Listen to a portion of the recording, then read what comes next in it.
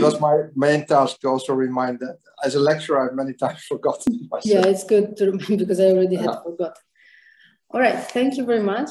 And so today, we are going to put the two pieces together that we talked about yesterday. So yesterday I talked about the element of fluid dynamics. And then I talked in the second hour about the Schwinger-Keldysh formalism. So today we're going to talk about fluid dynamics as an effective field theory, which uses the Schwinger-Keldysh formalism. So we will put the two things together. So let me motivate once more what it means. Why do we need the Schwinger-Keldysh? So we want, I motivated fluid dynamics, and I told you yesterday that there are a couple of drawbacks in the conventional formulation using the equations of motion. One of it is that stochastic hydrodynamics is not systematically, cannot be systematically done. And another drawback is that not all the correlation functions are incorporated in hydrodynamics. So we need an effective theory, effective field theory formulation in order to make up for these deficiencies. So an effective field theory formalism means that you start with some UV partition function, let's say, that depends on the sources. So it's a microscopic, with microscopic definition as follows, where S is some microscopic action. And you think about integrating out all the high energy degrees of freedom, and you're left only with these infrared modes with an effective action. So with some other low energy modes.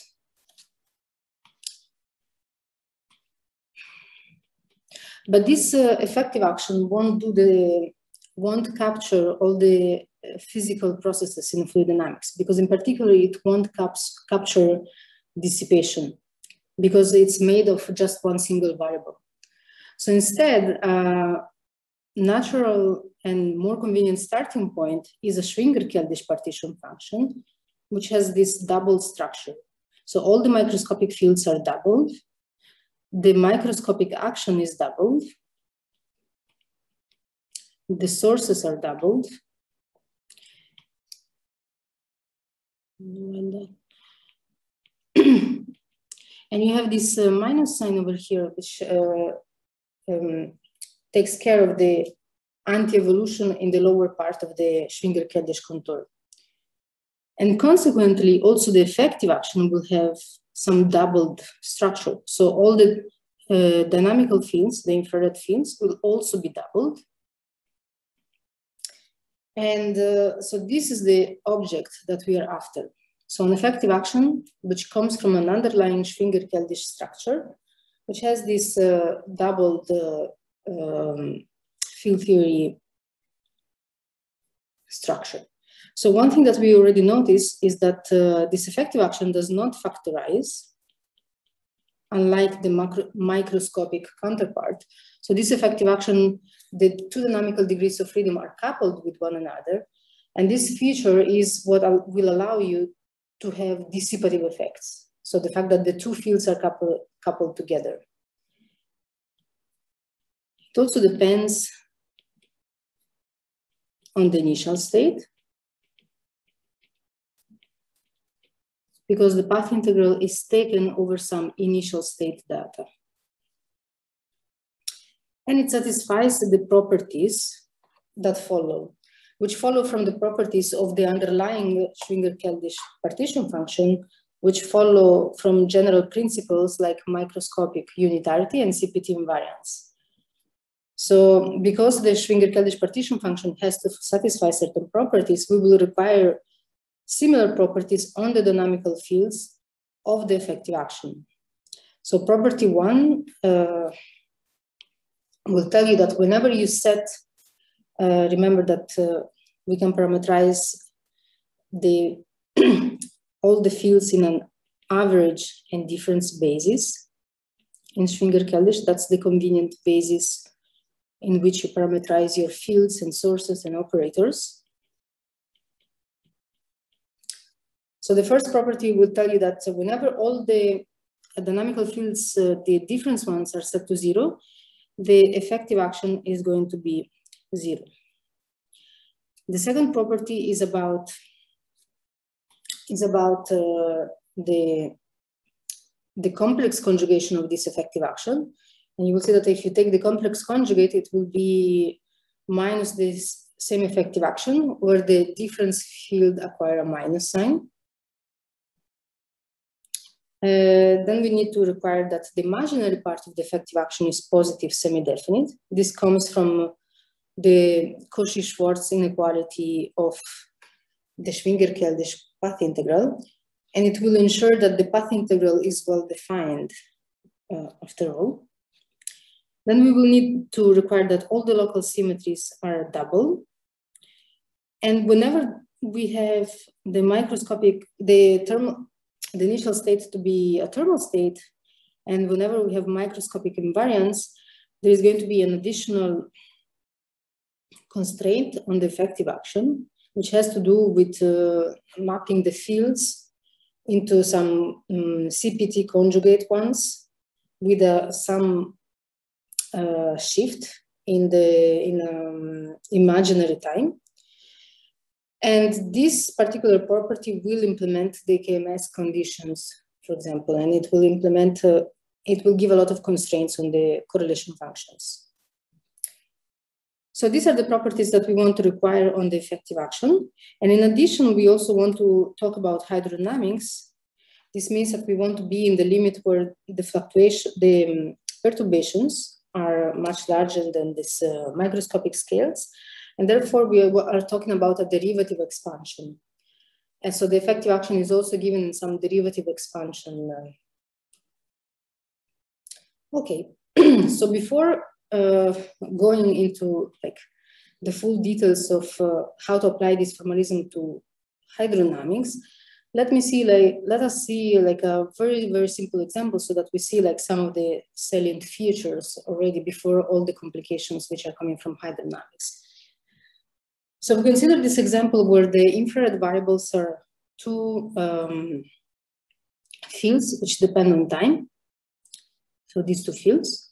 And we want to write the most general effective action, which is quadratic and an expansion in time derivatives. Okay, so I claim this is the most general effective action that you can write. So we see that property 1, which was telling that the effective action is 0 when you set the difference dynamical fields to 0, will tell you that the effective action depends at least linearly on the A-type fields. So this is how the property 1 is implemented. The property 2, which is about the imaginary part of the effective action, will tell you that the terms which are quadratic in the A-type fields have to be imaginary. So this is property 2. And so let me write it.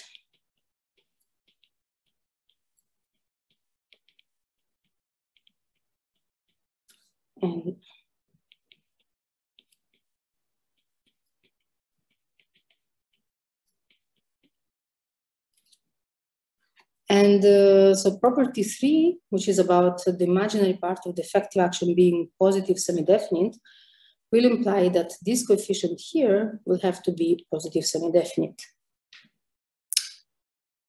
And then the property 5, which is about the KMS condition, is not implemented yet. So we have to implement this property on the effective action. And by the way, I wrote this effective action in this way because I parameterized derivatives. So this term will be order 1 in time derivatives. This term will be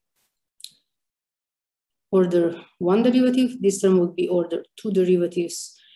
And all the other terms that I didn't write would be just total derivatives. And I neglect all the terms which are higher than 2 derivatives. So the reason that I wrote this term over here, which is order 1 in derivative, is because this term here will be related to this one through this KMS symmetry that I'm going to write.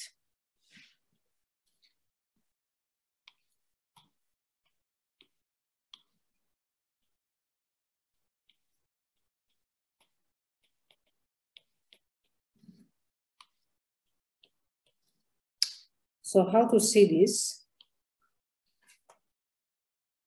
So this one, we need to say that the effective action is going to be invariant under a transformation which will bring our fields to this form.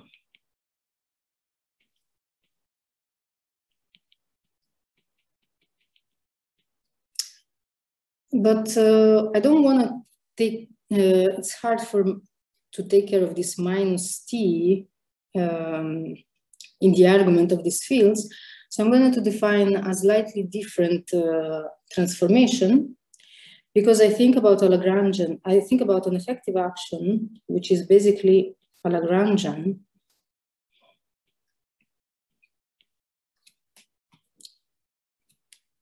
So written in this form.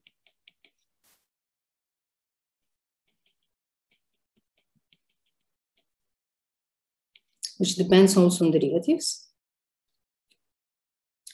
And this Lagrangian is going to be, because of, it's under this, the integral, because of time reparametrization invariance, this is going to be equal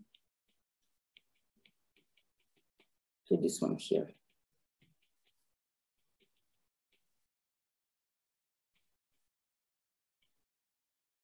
Where I have to take the time derivatives to be with the opposite sign, let's say. Therefore, this will imply that instead of taking this transformation, it's convenient to take this other one, which is much simpler to implement. And I have to take the derivative to the minus derivative. So this is the one that we are interested in.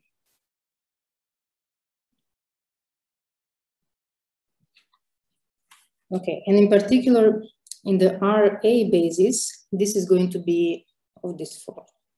You can show that this is the case.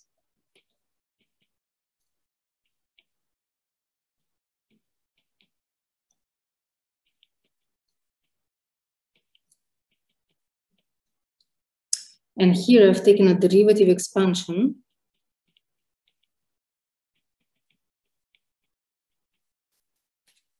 where x of t minus ib, I can write it as an exponential which acts as a time translation operator on x, and then I can expand it in a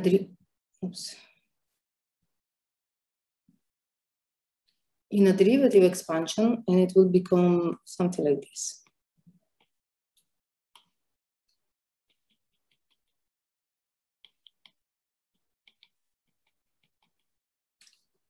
Okay.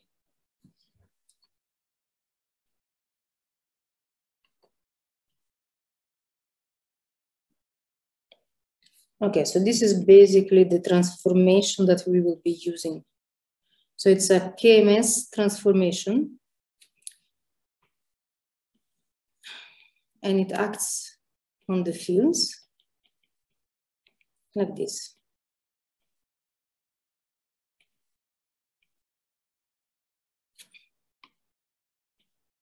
Okay, so now you can see, you can look at these terms. I won't do the full exercise, you can do it at home. So you can see that the first term over here in the effective action, so this one here. So the R-type fields will be basically unchanged by this transformation, but the A-type field will be changed by this transformation. But it will be changed in a way that you can rewrite it, the extra term, which comes from this term over here, as a total derivative. So actually, this term will be preserved. by this KMS symmetry, because the additional extra terms will be just total derivatives. And the same will happen for this term here.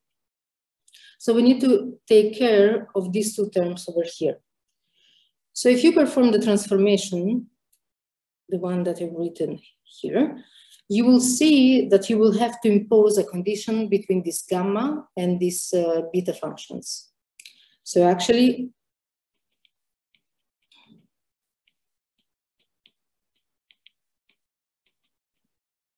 a condition of this form.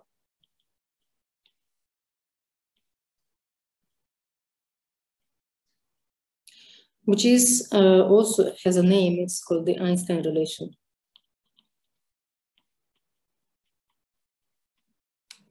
Okay, so this is the most general effective action that you can write for this problem up to second order in derivatives. And you notice that you have to impose a condition on some of the coefficients. And this condition is precisely linked to the fluctuation dissipation theorem, because it relates a term which is responsible for dissipation to a term which is responsible for fluctuation. So this is the kind of relation that Einstein derived in the problem of Brownian motion. And here we are deriving this in this bigger formalism of the Schwinger-Keldysh effective field theory approach. So this is very neat. So let's go on and see a little bit of the implications. And so what we can see is that we can take a Legendre transform of one of these A-type variables of this form. So we introduce another variable psi, for which we take this Legendre transform. And therefore, the effective action that I wrote before, so this one here, which was of this form,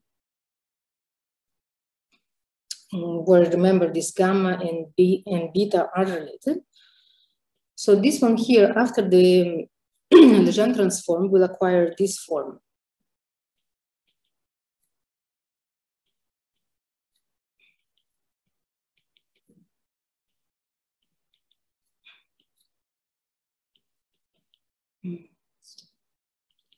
Gamma XR dot, where I've taken a total derivative to write this term. Okay. Say plus term minus psi A plus I dt 1 over beta psi squared. Okay, so now if you remember a little bit from the lecture of yesterday, this term here is basically the Langevin equation, which was an equation for this Brownian particle together with some stochastic noise, some random force over here, this psi, which is taken and averaged over the form of the stochastic noise. And in this case, it's just Gaussian noise. So we have seen that we have reproduced an example of yesterday, which we instead kind of cooked up by hand. And here it is implemented systematically. And we can also say that having this in mind, we can give a little bit of an interpretation of what the quantities that I introduced. So for example, these averaged dynamical variables, you can think of them as the physical position of the particle. While these difference variables, because they are the Legendre conjugate of the stochastic noise,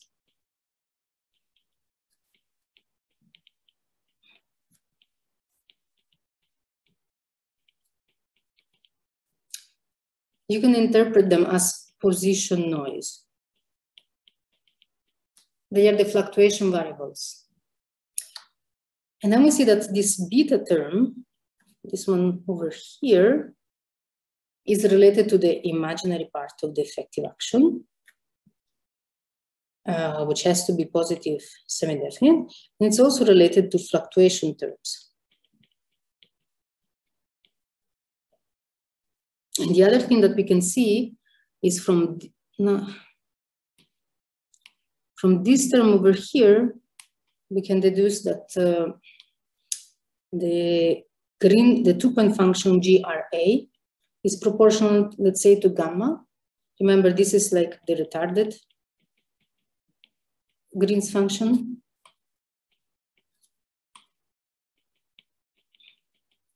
And GRR, which is this term over here,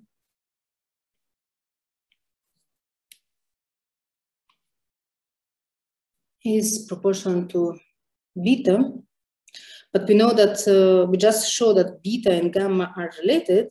So this will imply that GRA and GRR, so G retarded and G symmetric, are related in precisely the way that it's dictated by the fluctuation dissipation theorem. So this is very neat. And okay, so here I stopped at quadratic order in the fields, and in particular at quadratic order in the A-type fields. So the structure that we found is that the effective action has, roughly speaking, this form. Is that at linear order in A-type fields, you have the equations of motion. And then you have like some other terms which are related to fluctuations. But you could have in principle gone further and write higher order terms in these A-type field expansions. So these type of terms, while the quadratic terms are related to Gaussian noise, they will give some contribution also to stochastic fluctuations, but non-Gaussian.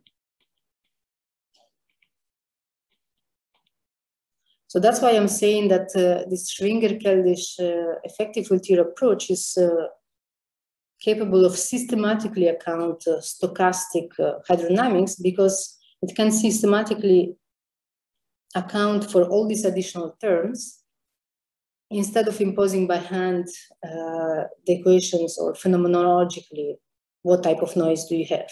You just have to see what is the result of this calculation and look at what are the implications on your equations of motion and on your coefficients. Okay?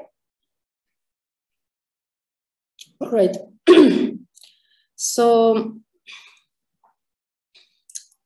So now what we have to do is to apply this general philosophy to the case of hydrodynamics. And I'm taking as an example relativistic hydrodynamics because it's actually simpler than the non-relativistic case. So as we saw, the relativistic hydrodynamics can be seen as a conservation of a stress energy tensor. But what is convenient to do is to introduce a source. And the source that it's dual to the stress energy tensor is just the metric. So therefore, the equations that you're looking is this covariant derivative of T mu is equal to 0. So in Z, the partition function will depend on the source, G mu. And now let me take for this page just the single variable perspective instead of the doubled copy, because it's just simpler. So in order to implement this equation, it's convenient to require diffeomorphism invariance.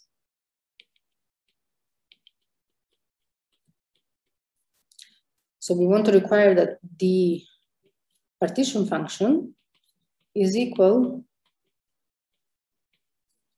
to the same partition function where G is transformed under diffeomorphism transformations.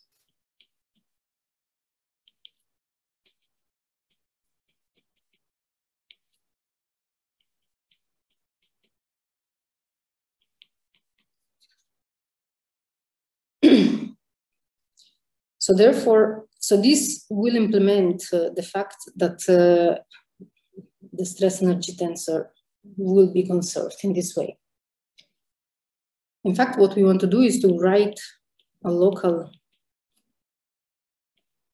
partition function and a local actually effective action in this form, where this additional field is introduced such that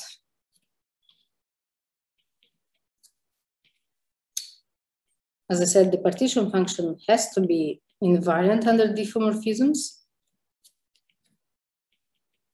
and the equations of motion for this additional field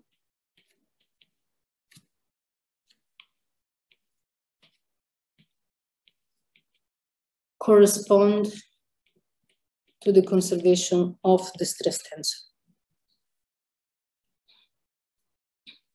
So it turns out that this is possible if I ask these two variables, so the source and the variable x mu, to be combined in the effective action in a combination of this form, where Gij is now di x mu, dj x mu, g mu nu x of sigma, where x mu are vectors that also transform under diffeomorphisms.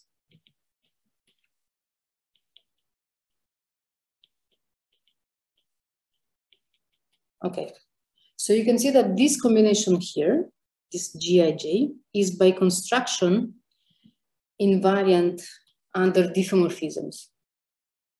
So because X will transform precisely to cancel the transformations of under diffeomorphisms of the source, G mu nu.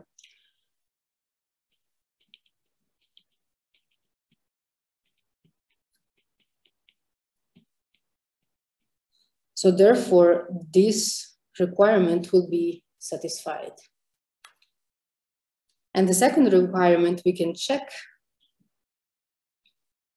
that this is true, because we can vary the effective action with respect to these fields X.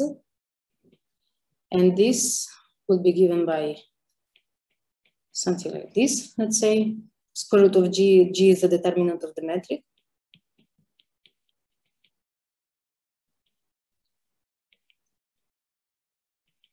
This is a simple variation of the metric where Tij is defined as usual.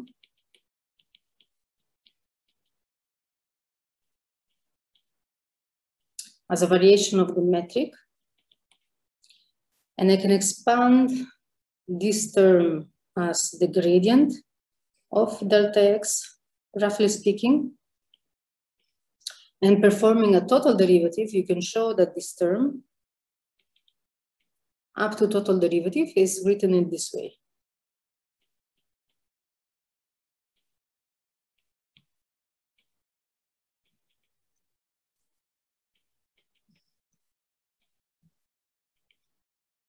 Okay, so you see that if you want to impose that the variations of the effective action with respect to these fields X is 0, you will have to require that this quantity is 0.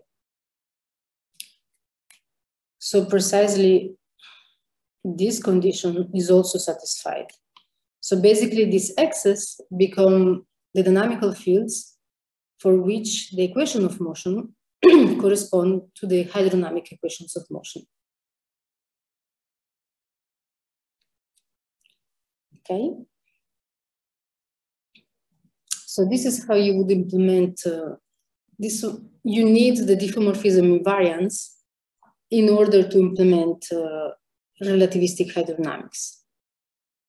If you live in Newton-Cartan, you will need a different symmetry. So not just diffeomorphism invariance, but you need also some Milne-Bush symmetry and a gauge invariance and coupling to additional sources in order to get the equations of motion relative to Galilean hydrodynamics, let's say.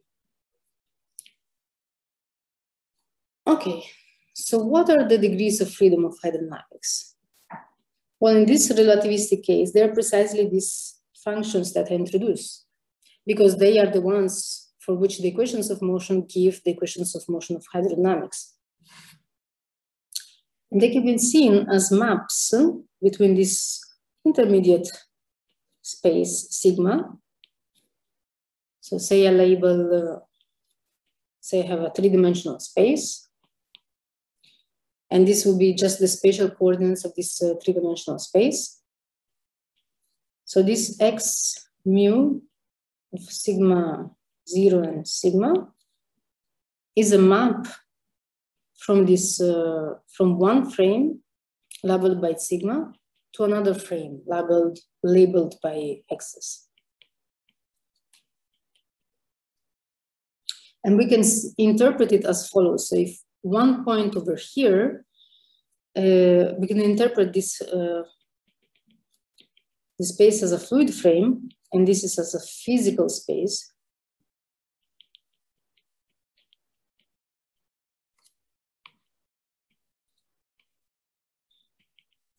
And one point over here is taken in this space by the function x mu of a specific sigma as varying sigma 0.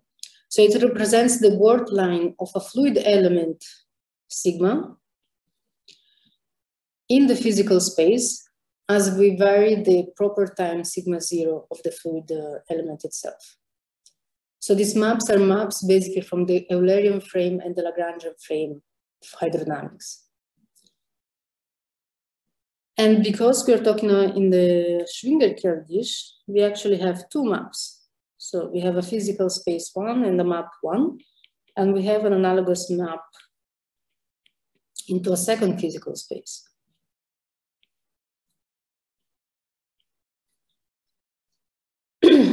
So while here we have one source, we will have another source over here, and we will have two independent diffeomorphisms invariants.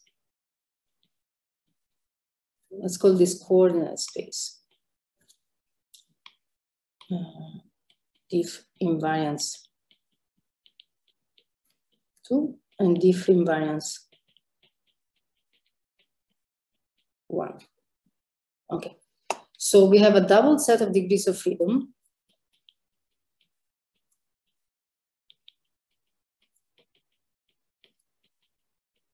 A doubled local symmetry.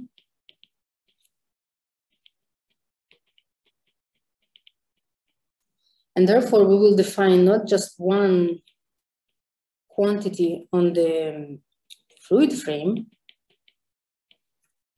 through this pullback of the hydrodynamic variables,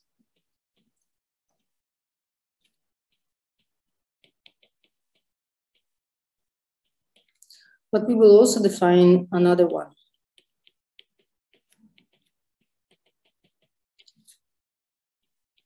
And we will require that the effective action is invariant under both of these diffeomorphisms.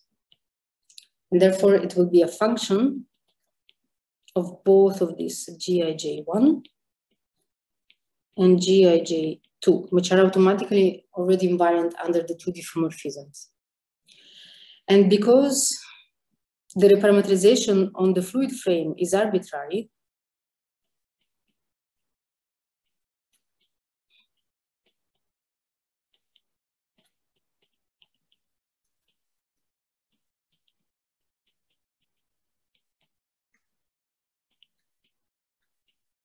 we require that there is also a diffeomorphism in the fluid frame.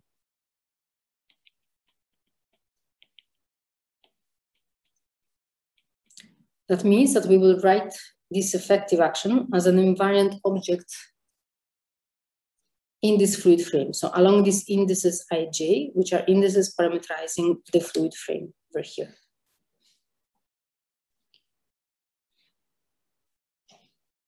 Okay.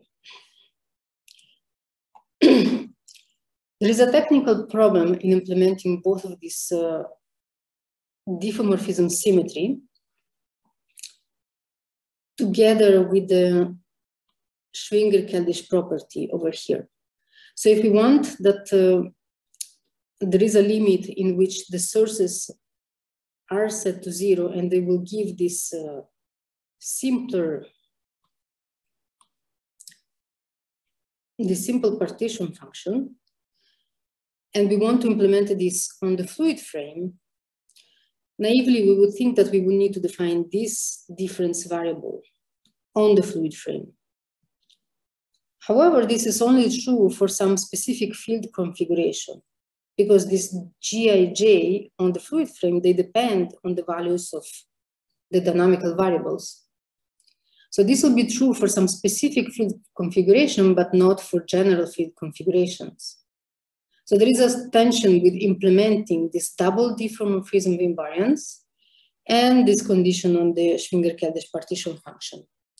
So to overcome this technical problem, one convenient way to do is to take a classical limit. So that means that you take h bar going to 0 and you're neglecting all the quantum fluctuations. So you're keeping in the game only statistical fluctuations. And so there is a full reparametrization of this. You can take these expansions of the sources as expansions in the average variables and in the difference variables in an expansion in h bar. And the same is done for the dynamical fields. So there is a parameter for which I'm taking this expansion. And therefore I can define this quantity over here. So this JR hat, which will be the one that I wanted to define. So this will be the combination 1 plus 2, the average combination. And the difference combination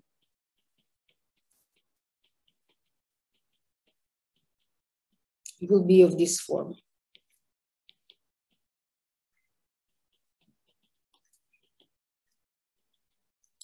Where GRIJ is just the IX mu R, JX mu R, G mu nu R, XR, GAIJ is DIX mu R, G mu nu A XR. And this rho A here is related to the A-type dynamical variable. It's the pullback or the push forward of this dynamical value. Okay, so the upshot of doing this classical limit is that the double diffeomorphisms now become a diffeomorphism in the R direction and a linearized diff in A-type, for the A-type fields. So because this quantity will be invariant under full diffeomorphisms, and this quantity will be invariant only under these linearized diffeomorphisms. Quick question. Yes. So this GAIJ, yes, which is this difference, that should still be 0 for some specific configuration. Yeah, so it will be 0 now. It depends only on one single field XR. So, and because it depends on one single XR, it will be, so you can set it to 0 without problems of implementing this Schwinger-Keldysh symmetry. Okay. In the other case, here it was depending on two different dynamical variables. Now you have circumvented that. Yeah, okay. I see. That's yeah. So this is a somewhat technical problem, but you can solve it with this classical limit. Okay. And one last piece of ingredient that we need is that we need to characterize. I always told you that the effective action depends on the initial state data. And the initial state here is a thermal state. So we need to characterize what is this thermal state. And I tell you that this state is characterized by a vector. So this vector, in a sense, represents the initial state velocity field. This vector is not normalized, and its normalization can be interpreted as the temperature, the initial temperature of the state.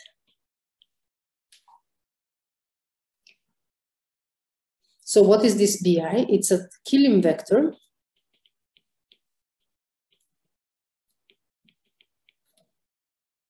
So this means that there is a metric which is defined in the past, for which beta is the Killing vector. So this is the metric that couples to the initial thermal state.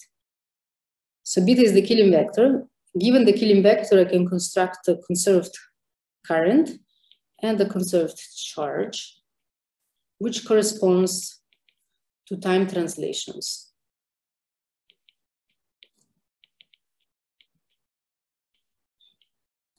So, so on each time slice, there is this conserved charge.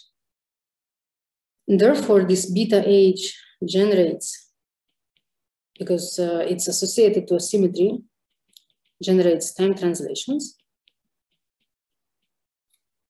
And each operator of this form is written like this, which we defined as having an operation like this, like an exponential. And in this, using this more covariant way of characterizing the initial state, we can write this operation as a Lie derivative along the beta field.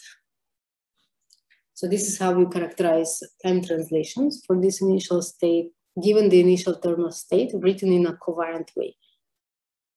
So the data of the initial state is this vector. Natalia, it's my test to also keep the time. That's 10 more minutes. So yeah, I'm almost done. That's still a solid 10 minutes, but yeah, that you know. Yeah. Okay, so now we finally are at the point where we want to write the effective action for hydrodynamics, because now I've given all the ingredients. So we want to write, well, actually the Lagrangian, which is a function of this GIJR fields, of GIJA hat fields, the initial state, data, and the derivatives. So because I wrote this in this way, so using these combinations, so these are the particular combination of the dynamical fields and sources, these two fields are invariant under the diffeomorphism symmetry, under the doubled diffeomorphisms. So we want to write this Lagrangian as a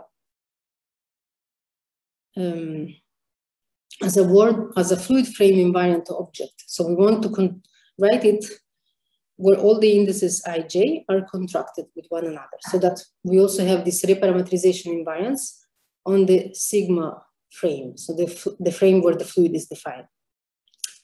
So I claim that the general Lagrangian is written in this form.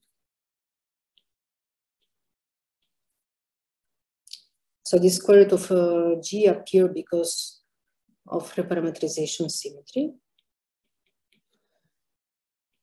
G beta.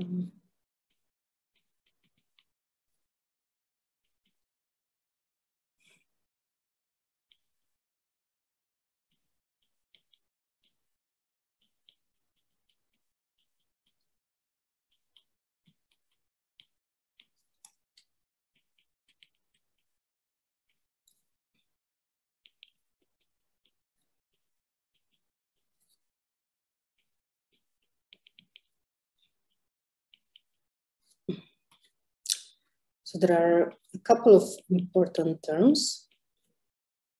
So G beta, G hat AKL plus I Lie beta GRKL. So I've written only the terms which are up to linear order in derivatives and up to quadratic order in A-type fields. Okay, so why I wrote this term. So this will be the term which is order 0 of derivatives. This will be order 1. And this will be also order t.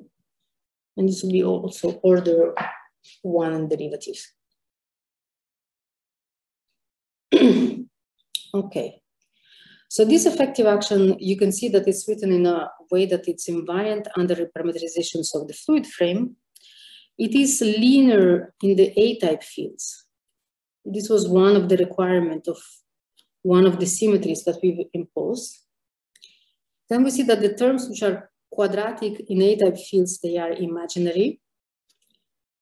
So this was requirement of symmetry 1. This was a requirement of symmetry 2. And we still need to take care of the KMS symmetry. So the KMS symmetry, now in this case, we can write it like this.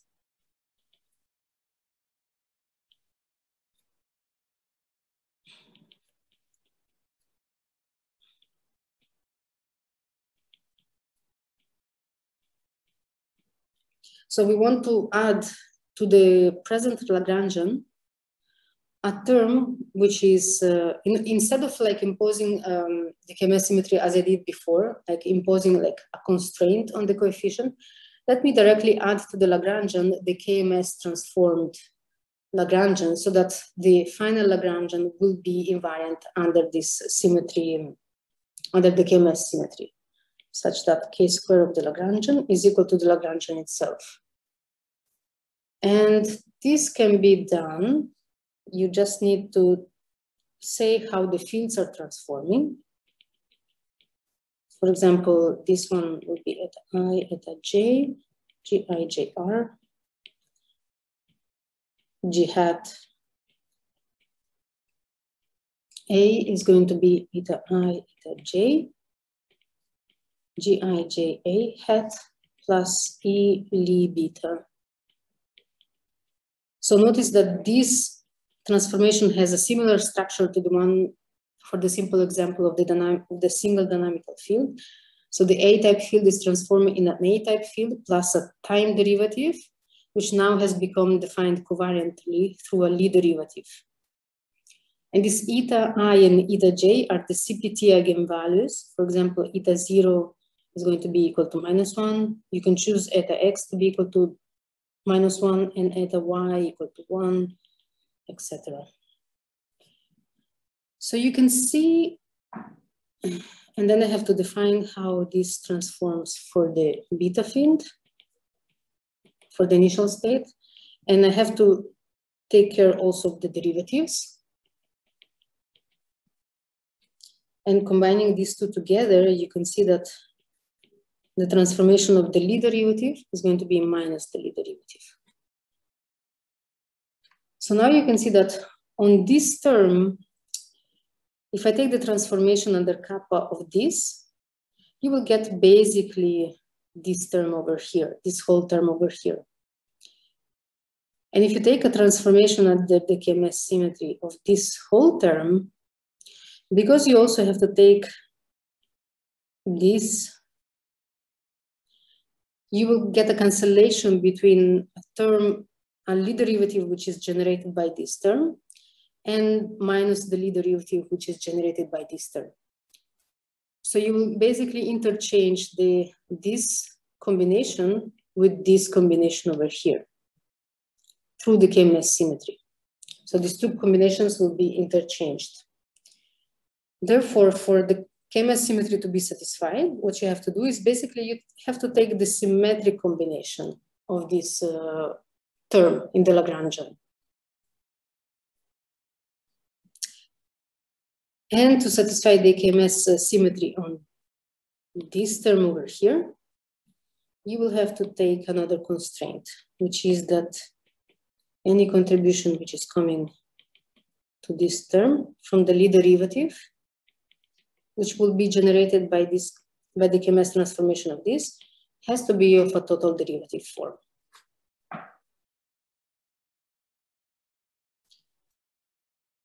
Okay. So now let me copy this on this side. No.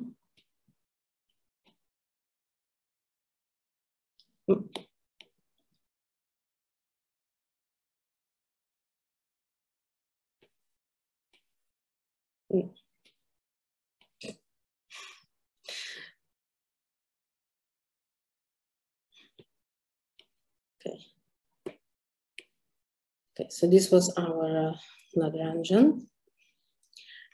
So now we have to provide what are these things here, these functions over here.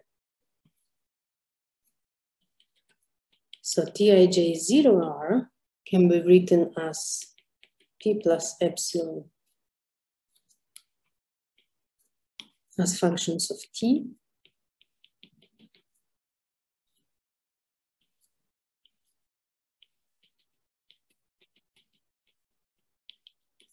Where this is equal to T times beta I, and T, remember, is this combination here.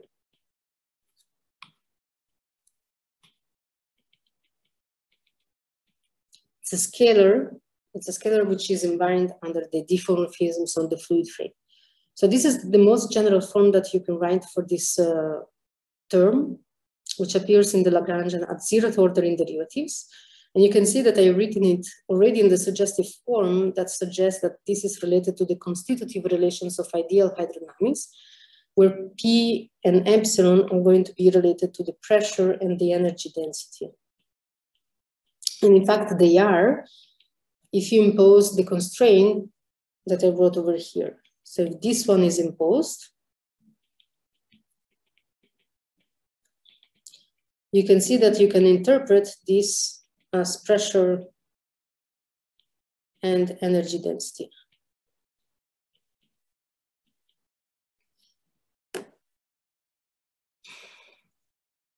It turns out that this term will not contribute because it will be given just proportional to the equations of motion. And finally, this term over here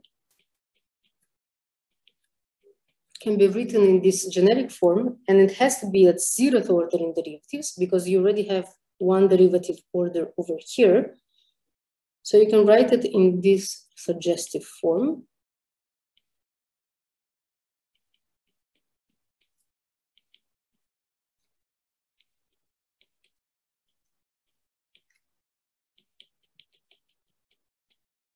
So it has to be symmetric with respect to the exchange of both indices, but also symmetric with respect to this single indices ijkl because it's contracted with the indices of a metric. So this term is just grij plus ui. So it's a projector in the transverse direction of the velocity. And as you may imagine, this will be related to the shear viscosity. And this one will be related to the bulk viscosity. So basically the constitutive relations are given by taking the derivative of the effective action with respect to the A-type fields. And you see that you precisely get P plus epsilon, UE, Uj, plus P, grij, minus T, and then this term over here, Pik, Pjl, plus 2p eta Pij pkl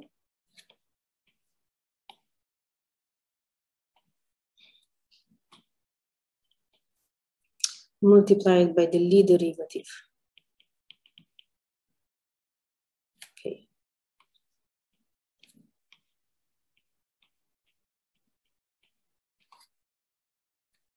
Plus second order coefficients. And the imaginary part of the effective action has to be positive semi-definite. It will imply that the shear viscosity and the bulk viscosity are positive semi-definite. Okay, so Natalia, this, sorry to interrupt you, but time is indeed. So this is the last thing that I wrote. This is the last thing that I wrote. Hopefully I've been able to convince you that this whole formalism, we can rederive hydrodynamics equations. So this will be the constitutive relation. These are some constraints that I impose you. And I'll leave you with the last page for wonder. Okay, thank you very much. Thanks a lot for a really nice culmination today in deriving relativistic hydro. Very beautiful. Just to remind you, stop the recording. Oh, yeah. Thanks.